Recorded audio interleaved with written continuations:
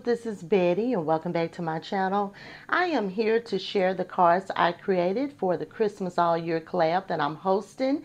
I have some other ladies that are playing along with me in this collaboration. I will have links in the description box below to their YouTube channels so you guys can run over and check out their projects and see what they've created. Let's get started. This collaboration is a year-long collaboration.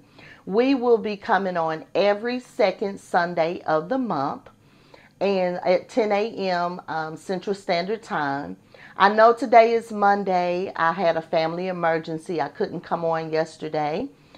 So I'm here today. If you want to play along in this collaboration, you may do so by uploading your project and use the hashtag that you see in the screen. I would love to see what you've created, and it will be an opportunity for you to get a jump start on your Christmas crafting.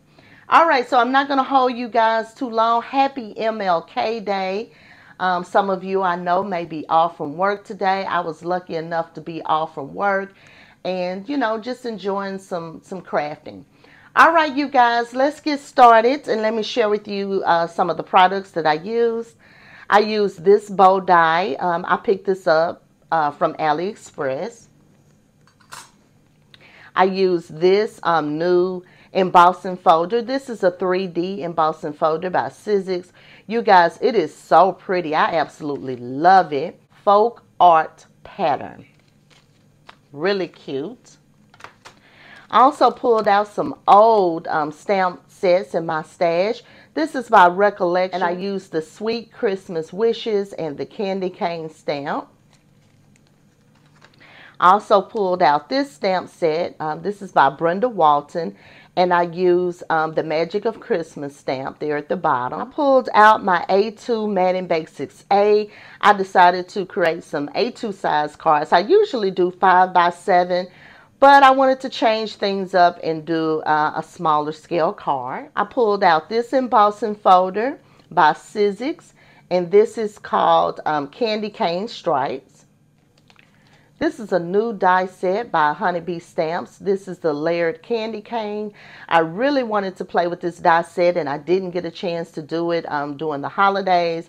So that's another reason why I decided to do this collaboration, to be able to, you know, play with all these goodies I've picked up. I pulled out my Anna Griffin 4 1/4 by 5 1/2 card base die. And here is the first card I created using that Honeybee Stamps candy cane. It is so cute. That is such a cute die. I absolutely love it. I decided to go with some non-traditional Christmas colors just to do something different. I kept this very, very clean and simple, and I'm trying to do more clean and simple cards. You can see the embossing that I have in the background of the candy cane stripe, and yeah, it's just really pretty. I love the colors for this card. And here's the inside of the card. You can see the sentiment that I stamped in there. And I decided to use that A2 Madden Basics die, and I created a frame just to give the inside a little something to kind of help that stamping out a bit. And that's, you know, what I did in there. Kept it very simple.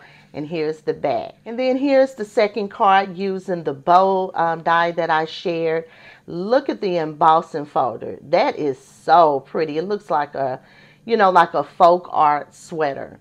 It is so pretty. I love that embossing folder, you guys. So that may be one you want to pick up. This bow die is also really pretty. I decided to do a two-tone color bow, you know, with the different colors, just to give it a little bit interest there. And so I didn't put anything else because I didn't want to cover up the embossing. I was going to put like a word die or something on there, but I just didn't want to cover up the embossing folder. So cards don't always have to have a sentiment.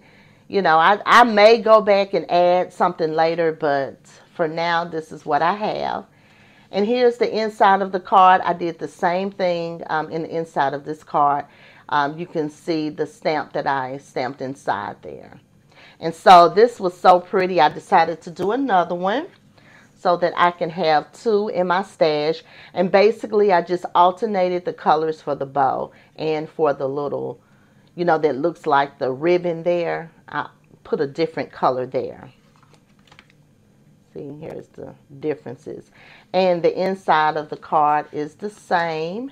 And that is my share for you guys for the Christmas All Year collaboration, the month of January. Make sure you hit that subscribe button and the bell to be notified when I upload a new video. Also hit the like button, you know, help my video. Don't forget to check out the other ladies in this collaboration to see what they've created. And make sure you come back in February, the second Sunday in February, and see my second installment for Christmas All Year collab. And until next time, make sure you always create with love and passion. Bye.